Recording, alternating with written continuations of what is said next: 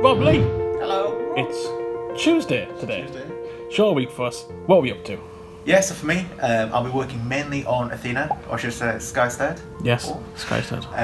There's some more stuff to do with the floor that I want to work on, and hopefully some Discord integration, because I've got to do that last week. But yeah, should be fun. Yeah, very good. And for me, there's a bit of colour pixels work for the stained glass art book. Stained glass book? DLC. Yeah, Windows. A lot of the QA for that, as well as getting the announcements out that the DLC is coming. On same topic as colour pixels, there's some Switch announcements as well, because the store page for Collection 3 is live now as well, so I want to get the news out about that. And then yeah, towards the end of the week, hopefully a bit of Loop as well, make us start on the next DLC levels, and a bit of streaming at the very end of the week. Yeah, and for me, I'll be working on Skystead again this week. I think I'm going to do the snail. So yeah, I'm not sure if we've got a name for it yet, but snail for now. Yes, snaily. Snaily. We'll call him Snaily for now. So I've been working on some improvements to the floor stuff. So now when you make grass grow, you'll notice that these little tufts of grass, they disappear now. There's a little animation as well that goes along with it. I think we might be able to make that a little bit better. Right now it just scales the thing down. And yeah, it's really noticeable when you've got the bigger objects as well. So if we get the big grass, and then we replace it with the meadow, as you can see, it looks much cleaner now, much more satisfying when you're swapping that out. Another thing that you might notice is this board we've got in the background now. So this is the stats for the world, or for your section of the floor. If you look over there, there's another section for that area over there. But it's basically saying that most of the floor is cracked earth. There's a little bit of grass and there's a little bit of meadows. These are just temporary icons at the moment. We need to get Jack to make some. But yeah, you can see if I start patting the earth, we'll get the little earth stat as well. And this is what's going to be used to spawn in the creatures. So when, I don't know, say we've got like 20% meadow in this area, the fawn will appear because the fawn likes the meadow, and etc, etc. So yeah. Alright, so as I said this morning, I'm working on the snail this week, and so far it's coming along quite nicely. There's a few things that I want to try do. The shell so far has been quite complicated. I've done a time lapse, so hopefully Lee's put that in. As you can see, I spent a lot of time on it, and there was quite a few ways I could have made the shell, but eventually I ended up just manually doing it myself. There's literally a button in here that I can just create a shell, which I'll quickly show. It's quite funny. Boom, shell. But it didn't really work out very well because I wanted the shell to be quite straight so I could add the leaves on top. So I eventually just ended up extruding a curve and essentially making it myself. But it's coming on quite nicely. Hopefully it'll all pay off towards the end. It's Wednesday morning and tomorrow is May the 4th, Star Wars Day. So I've jazzed up the calendar a little bit with some Star Wars stuff. And I'm hoping, providing I keep on track, each day after Star Wars Day, of course, I'm going to draw a little thing in the calendar boxes, so by the end of the month we'll have a very big Star Wars blackboard. But it's going to be good fun. Just a little sketch, nothing too ambitious, but hopefully when they all come together it'll look really good. So yeah, we've got the Collection 3 of Colour Pixels coming out later this month. It's actually releasing on the 25th, so it's like 3 weeks from now. But the store page itself is live and you can pre-order the game, as you can see here. So what we're doing now is getting the announcements out. So we're scheduled for tomorrow, just as we had the DLC announcements yesterday. We don't want to put them back to back so close. So sort of drafted up and scheduled all the announcements to go out tomorrow. So we've got obviously Steam, website, Twitter. I will do the Discord announcement live. But yeah, I've got those running up until the actual release day as well, because we're doing a separate post on the release day as well, sort of trying to draw more traffic to the store page to hopefully get more sales for Collection 3. In the meantime, I'm just going to carry on with the QA testing of the stained glass book. As you see here, I've got through 8 images so far, and I need to get through the rest. What have I been doing? Puddles. I've been making puddles. Oh, it's so laggy that, but yeah, I've been working on this little water shader. At the moment, it's just sort of like everywhere, and you dig down to make it visible. So I'll fix that, but yeah, quite happy with it. It makes a little rim of dirt around the outside as well. And yeah, should be fun, just a little extra thing that we can do with the terrain. Okay, so the texturing's all done, and it came out quite nicely, wasn't too much trouble. Had to do a bit of extra work on the leaves here to fill in the bottom. I did have a bit of a problem with the normals, but I fixed it. But right now, I'm just going around rigging everything. It's pretty much rigged completely, and I'm just adding controllers in. So I'll have a little show you what's going on. So essentially the ears have their own rig, so they can go up and down like this. They've also got their own little rotation control down here, so they can turn. Oh, there's a bit of geometry messing up there. I'll fix that. But yeah, they can rotate. The shell itself can also rotate, and it's got a bit of deformation down here on the body. So when the shell moves, the body moves a little bit with it. I may add some more control there and just move the body a bit more. It's a bit too subtle. I'll see how it looks when it's animated.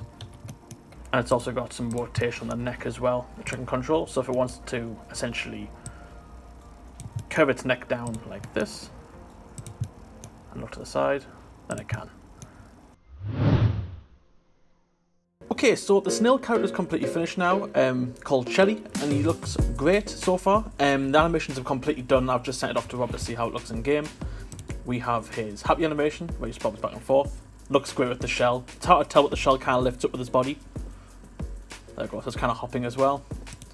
We've got his, which one's this? His sad animation, which is quite nice. It's a bit different from the rest of them. Kind of looks more exhausted as well. Quite tired. We've got his special animation, definitely my favourite, where he checks his tail. And of course his walk cycle, his walk, I don't know, it's not really a walk, but sure.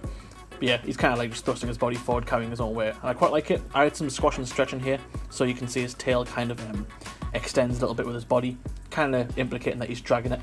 So it looks quite nice. But right now, I'm working on the notice board for the game, and it's coming along okay. I've just started, just got some wooden planks in so far, but I've got a few ideas I want to implement in. So obviously the main board will have a giant poster on it that displays some in-game UI, but I kind of want to add some more sort of notices on the left and right of these poles here, kind of nailed in, just to add some character to the board. And I think I'm going to do some extra bit of detailing, not entirely sure yet, but I want to try present a lot of character in this one because it's going to be on the forefront of the game, so it should look quite important. I've just finished QA testing the last of the images for the stained glass image, or stained glass book. So I've gone through all of them here. I've gone ahead and put them all into a final folder and renamed them all as well to give them a bit of a different name. So yeah, I'm going to go ahead and get these re-imported so Rob can make a build, and then I can get them one final check. So look over here on Trello. Some of the images, you can see I've marked them with a tick sticker, saying that they're fine, there's no check needed. Same with this one here. But the ones here that have the sort of hazard symbol or notice symbol, I want to give those ones another look over, just because the number of changes on those have been quite drastic. Okay, so yesterday was quite a productive day. I managed to get the billboard pretty much there. There's a few things that I want to add on, and the guys had some really cool suggestions that I'm going to add on before I start texturing. So essentially I want to add in this almost wind chime kind of item here that hangs on the side of the billboard, which can display different types of UI, similar to the big board in the middle. But we had a cool idea that one of these could also represent the tokens that Rob made with his laser cutter. This one here. So this should look pretty good. Obviously this is the thing I drew up. Rob's lasered it into a piece of wood. It looks really cool, and obviously because it is circular, I thought it would be a cool idea if we could essentially add it onto the side here. So a bit of a change of plan from what I originally planned this morning. I wanted to be pretty much completely through the texturing by now, but there's been a lot of trouble with the UV map. I made a mistake that I didn't really realise that would cause a problem until now. But essentially, a lot of the assets on this billboard are essentially just duplicates. So as you can see, obviously this pole is the same as this pole. So when I UV mapped it, essentially it's created an additional UV map, additional islands in the UV map. So there's a lot of texture overlaying that's causing a lot of problems. So essentially, I've just had to delete all the duplicates. So I'm going to have to go around and take out the other poles, like here, get rid of these. And essentially, once I've textured one of each, just essentially rebuild the billboard from scratch. So it's going to take a little while longer, but hopefully now that I know what I'm doing, it'll be okay. Yeah, it's been a pretty productive Friday. We had our live stream earlier today as well, and we started creating this level here on the live stream. And you may recognise it. It is the Grand Canyon picture from Coloring Pixels from the Landscapes book. Not Landscapes, the Landmarks book. But I thought it's quite a good image for Wooloop. It's got some decent bold lines throughout the image, so giving it a try, and this is the final result. Obviously not the best view without the in-game test. We'll try and give that a go in a minute. But yeah, quite happy with the results so far. I need to play test it and see how it goes. But other than that as well, I've been working on the sort of a Wild West image. So I'll show it over here. On this image, it doesn't have any roots in it yet, it's just the pins, but it's looking quite promising in the sense that you can already sort of make out the shape of the cactus, or cacti, and the rowan and the rocks at the back. But yeah, it's quite a good little line art image, and I'm going to give this a go and getting this correct as well, and hopefully that'll be the third image out of the 10 I believe I've got to do for the Wooloop DLC. Okay, so I've been working on quite a few things on Athena, so I'll just do a little quick update on what I've been up to. So the water is looking really good now. You see they've got this little foam back and forth sort of like swaying motion, and things like when the little spook goes in the water, you can see the foam is like in front of it and stuff. The slime boy looks happy, doesn't he? And yeah, it's very difficult to tell, but like there is a bit of like wave motion to the water as well, which I spent a while on. I've also managed to redo all of the shaders that we were using for the rest of the stuff, so hopefully it won't look much different. But a big thing that we've got now is shadows. So you see these little tufts of grass. We've got little shadows now, and the shadow from the character is actually like on the floor now. So things are just looking really, really good. I did have to slightly change the grass wiggle part of the shader, so you see it's like it's moving with the wind. I did have to change that slightly. I'm not 100% on it. It's okay for the moment, but I might have to make some changes in that in the future. And yeah, it's just feeling really, really good, and looking good. I managed to get the snail boy in as well, Shelly. Where is he? There's one over here. Yeah, there we go. And yeah, he's looking really good, moving really, really slowly. But yeah, it's just looking cool. A couple of issues that we noticed as well is, like if we make a bit of water, occasionally we get these seams appearing, but that's fine. It's like animals like the bird here basically just get like fully submerged in the water, so we might have to do something for that. So yeah, we don't want to make it look like they're drowning, but yeah, it's looking good. Lee! Jack! It's Friday. It's Friday. Got no Rob today, he's a bit ill, so once again, just one person on the Rob. We're going to alternate this time, not me again. But yeah, it's been a pretty busy week. Yeah, I'm sure we'll get 2 people back on the video by next week, we'll see. But yeah, it's been a short week as well, bank holiday next week as well for the coronation. But we've still got quite a lot done. The stained glass book has been completely finished up this week. That's coming out tonight for you guys watching the video live, so make sure you head over to the Colour and Pixel store page, check out the stained glass art book. It's really good one that Jack's worked on. It's quite a different style on how the pictures are made, so it's pretty interesting. So yeah, check that out. As well as that, we made a lot of progress on Wooloop as well, so the Landmark DLC for Wooloop is coming out in 2 weeks from now as well for you guys watching the video live. So yeah, make sure you head over to Wooloop and wishlist that. The store page will be up, so you'll be able to add to your wishlist and get ready for it coming out in 2 weeks time.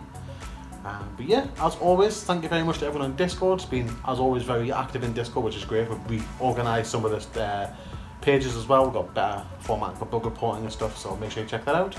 As always, thank you much to our patrons, to our old patrons and the new ones that have joined us this month as well. Thank you very much. Thank you.